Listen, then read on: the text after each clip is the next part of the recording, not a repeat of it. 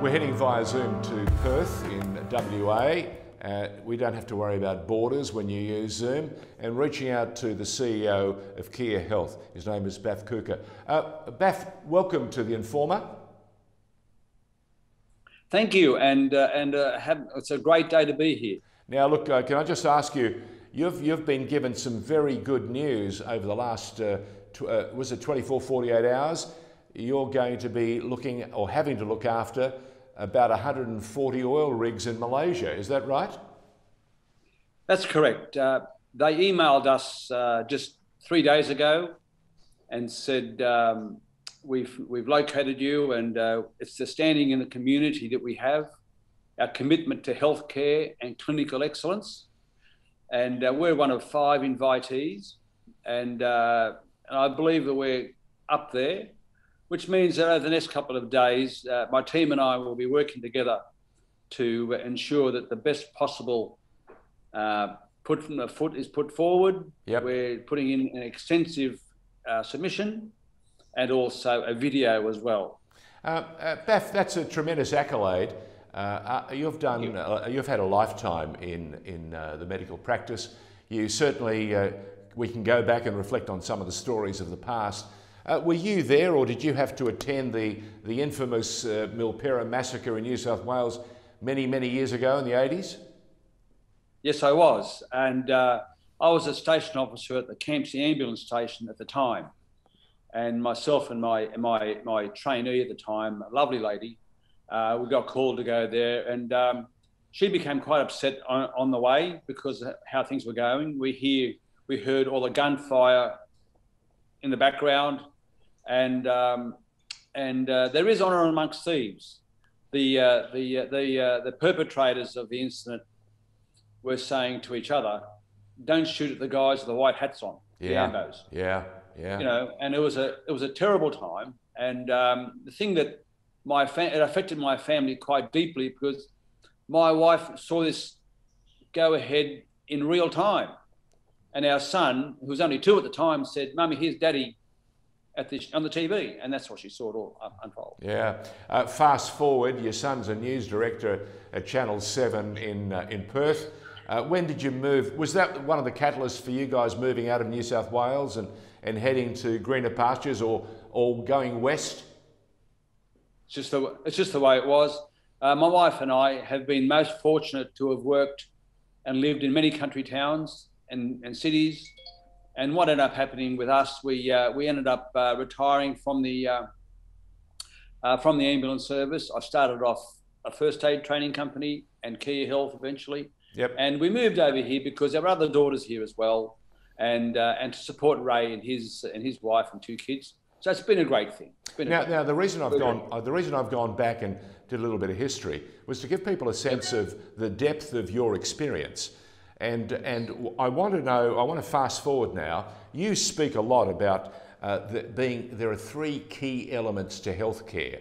Can you give us a sense? That's right. Can you give us a sense of the 3 key elements that you speak of? Sure. There are 3 key elements. Yep. Number 1 is the equity of distribution of healthcare. What do you mean by that? What do you mean?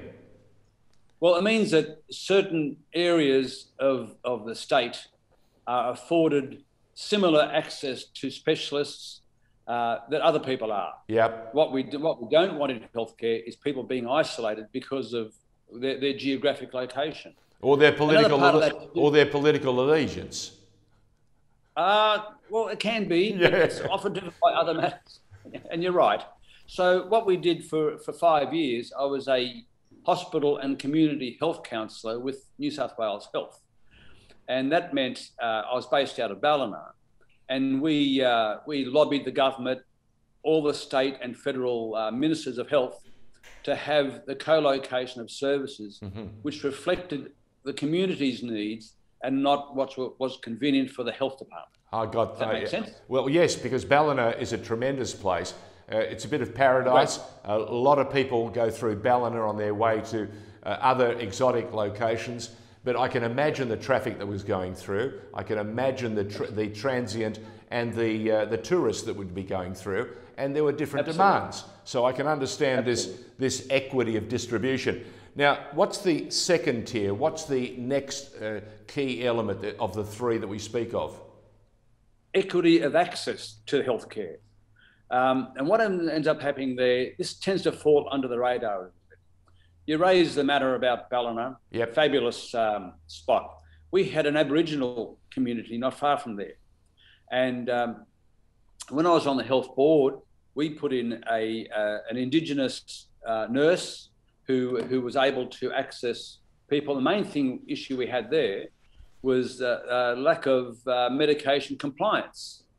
They were given all the medication to use.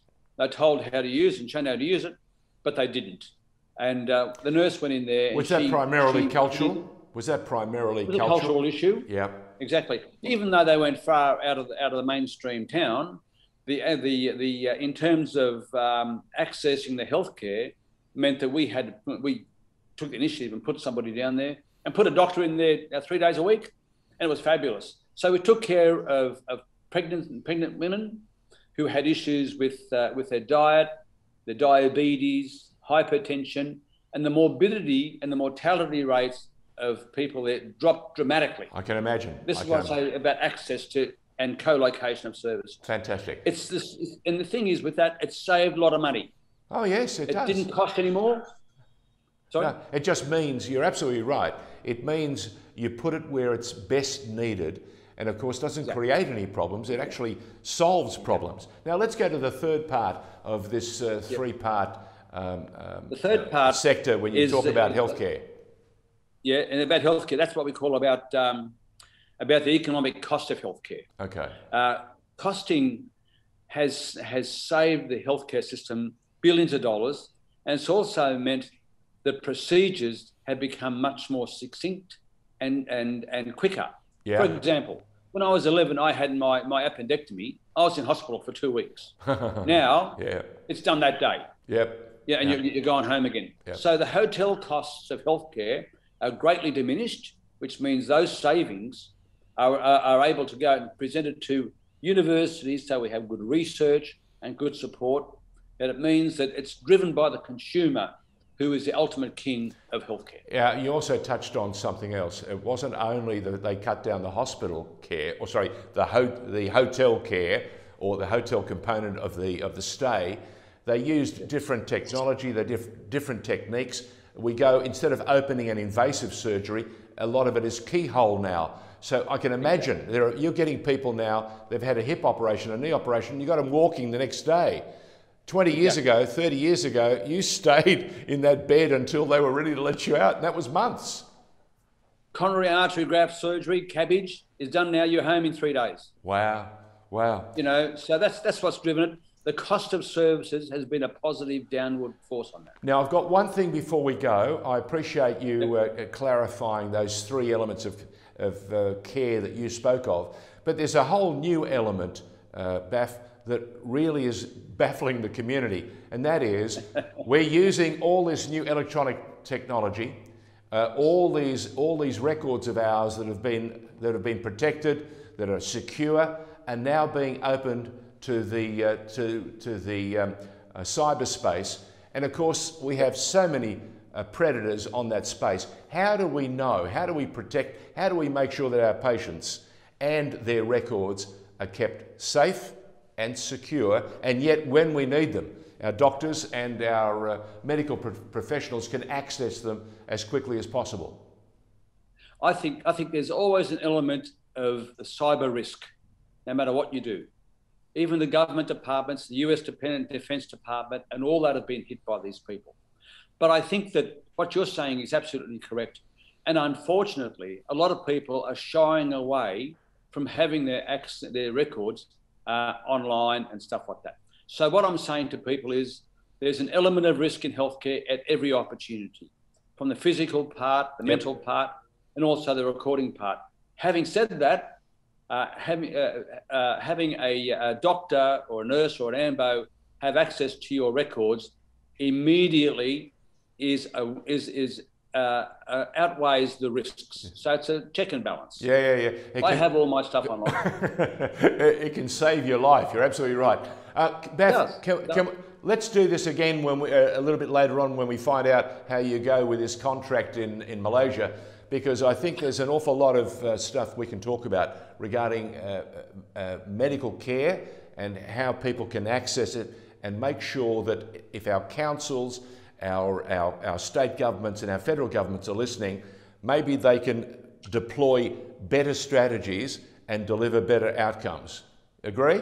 Absolutely. And right. The thing that my team and I are super impressed about is that here we are, just a small, pocket of knowledge in Perth, and a foreign country has chased us because they recognise the value that we present in cross-cultural, cross-border issues. Yeah, it's wonderful. And there's another element that you neglected to drop because you're too humble, and that word is excellence.